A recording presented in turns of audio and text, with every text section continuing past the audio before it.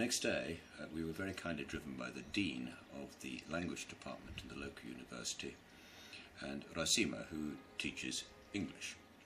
And they took us quite a long way towards the west, over the Vyatka River, and then we made our way to the village of Sokolka, because that village was described as the place where the artillery were firing on the White Fleet, and where the grandfather, when he called in the 6-inch gun, was able to silence that battery. And the point here is that gun was the only one that had the range to get to the target. And once we were up on the high ground, we had the most amazing vista. And we could see up the Vyatka in one direction, we could see where the Kama joined the Vyatka, and then we could see the two combined mighty rivers, sound like the Mississippi or something, flowing downwards. Of course, what we couldn't see is that later on they joined the Volga and so on. But what we could also see was the huge ranges that some of the guns were able to fire over, and in his description he described how the Red artillery up on the high ground could reach the village of Kotlovka, and I worked out, if I got it right, that's about 16 kilometers from where I was standing. And indeed we could see that, and we could pan the camera in. What it does mean is they must have had, one hopes, good pairs of binoculars, because without binoculars really it was very hard to see what must have been going on in those days. The first battle took place when the Red Flotilla came down the Vyatka into the T-junction here, and immediately there was an engagement between them and the guard ship of the right flotilla, the Grashiashi, which was somewhere around here. She came off worse. She didn't have enough range to reach them. We're talking about maybe 8 kilometers. She got hit in the boiler room and became disabled. The rest of the White Flotilla came steaming down here, including Kent, and they too had problems getting the range. And indeed they had to retire back and await for Suffolk, this is with the 6-inch gun in a tug, to come somewhere down here, and she certainly did have the range, a range of probably 20 kilometers or more, and was able to knock out artillery up on the high ground here. Now, we were at the village of Sokolka 2 days ago, and we could see why it was such a commanding position, because this high ground here could see straight across the marsh, straight up here, and indeed we... We're now crossing the Vyatka, a tributary of the Kama, internal tributary of the Volga, and in a minute we'll be turning left to go down in the direction that the camera is pointing to the village of Sokolka, to see what the red ships were up to. On the 14th of May 1919, reports came that the Red Flotilla had arrived at the entrance to the Kama River where it meets the Vyatka. This is precisely down here where we can see what looks like a T-junction.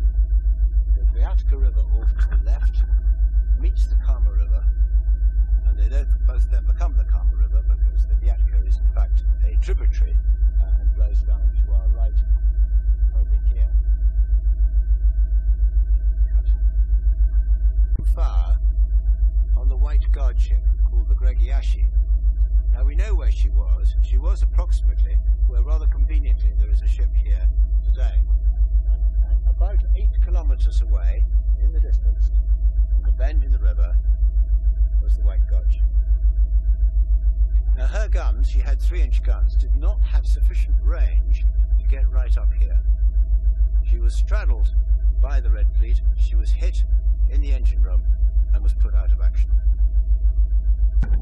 The Red artillery was also up here on the high ground where we're standing now, and they really did have some range. We know from the reports by Captain Jameson that their rounds were seen falling around Kotlovka, 16 kilometers over there. A lovely sunny day, we could just about see Kotlovka in the distance. The next thing that happened in the story was that the rest of the White Flotilla, some 6 ships, including the Kent, came steaming down the river at high speed from Kotlovka towards, again, where we can see this boat here in the middle. But they also had the difficulty because simply they could not outrange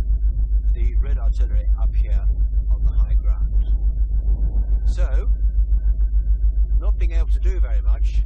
They started to beat something of a retreat, and no point standing around getting damaged.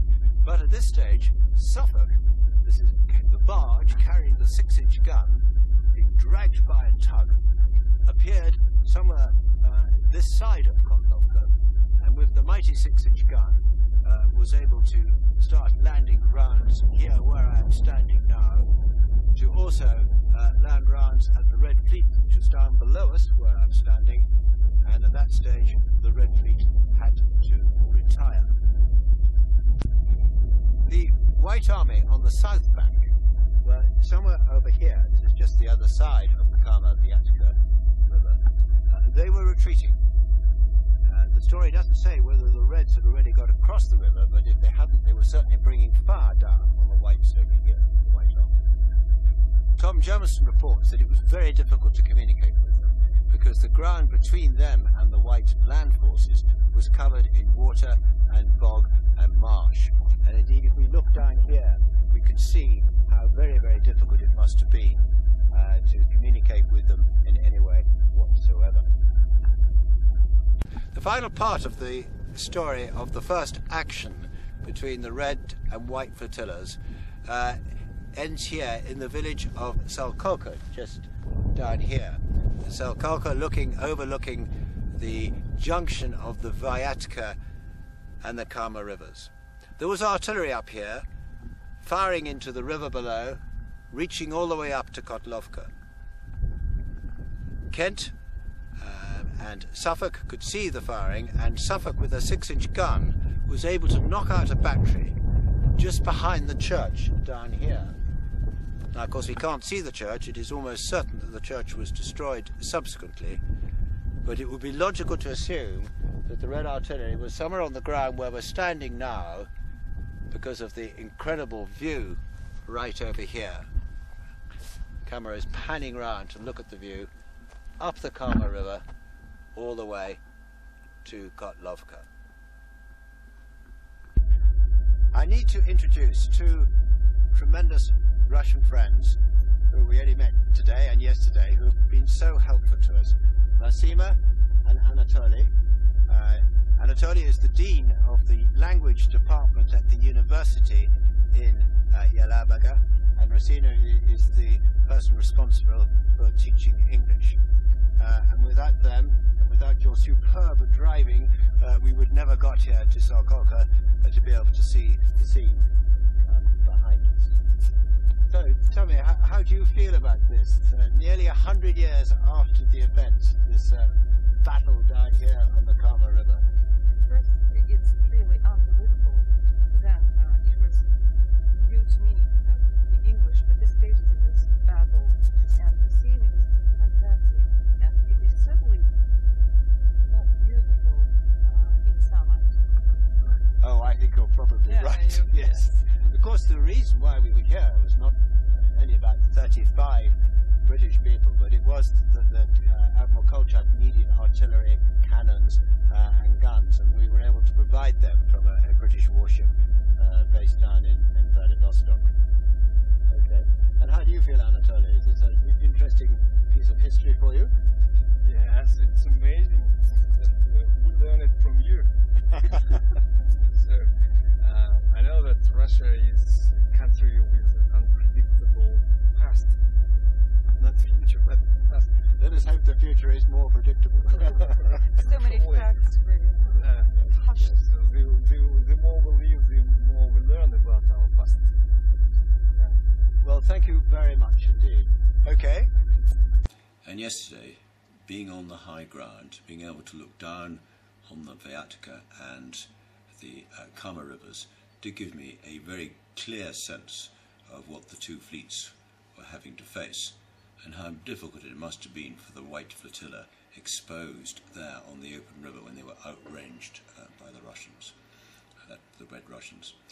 And certainly, you know, a nice warm sunny day, but in those days it must have been pretty difficult for them. They had poor food, poor communications. It looked like the Reds were advancing in a victorious way.